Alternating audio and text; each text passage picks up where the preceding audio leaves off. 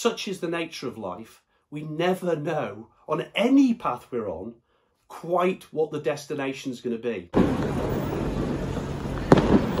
This is Friday night in Skopje. Hi, I'm Rob Evans.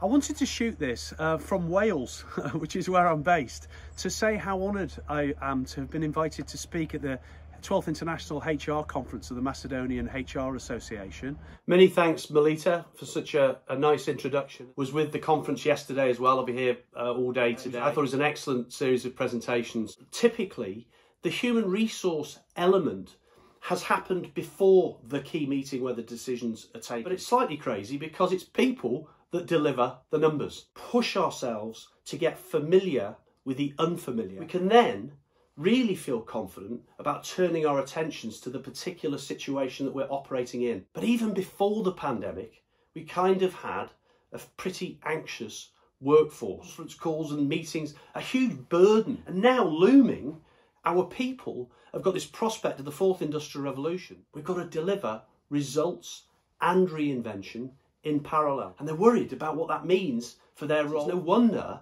in pockets around the world we have low levels of employee engagement. But the great thing is if we have the mindset for change, if change is in our DNA, we can really put ourselves in a very strong position, both organisationally, steal a march on our competition, but also as an individual. The more we connect, the more we develop. The more we can engage with particularly those frontline individuals, the closer we get to the real business. We're all in business, even if we're a not-for-profit, even if we're a government organisation. We're delivering some kind of service and we have some kinds of investment. We should also think about leadership as supporting the entire organisation. These are dandelions. We need to build ourselves as individuals in ways that encourage others to help us prosper. The more time that we spend with our people throughout our organisation, sitting with them, understanding what it takes. One, the stronger the relationships with our people we build.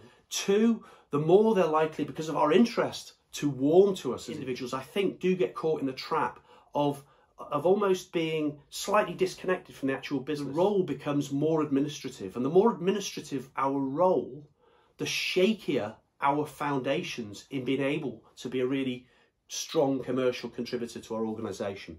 How strong is our understanding of our organisation's sector? It's illustrating the cost savings. For the CEO and CFO, this is music to their ears because the focus and the mindset is numbers. The numbers get driven by people. Numbers are right at the top. So how comfortable are we as a human resources leader with numbers? Do we know our functions really well? If I'm speaking to CTOs or CFOs, I'm more likely to be talking about people. There's no book written which will tell us how to run our organisation, our team, our function, our leadership team. Every single role we have, we're always pioneering. Go out and seek as many different opinions and ideas as possible and try things out. Simplify things as much as possible. In my experience, the successful teams tend to cover 4 bases really well. They're not perfect across these 4 bases, but they tend to cover these 4 bases well.